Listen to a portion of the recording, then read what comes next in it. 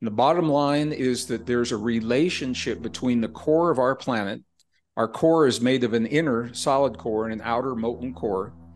A relationship between the inner and the outer core, the mantle, which is where the magma comes from, and the crust, which is where we live.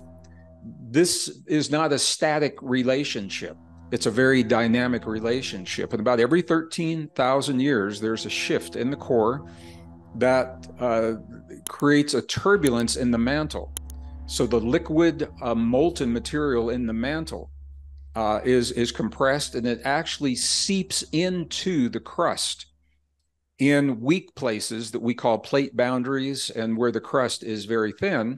And if you're on the Earth at that time, what it looks like is an increase in volcanic activity, super volcanoes,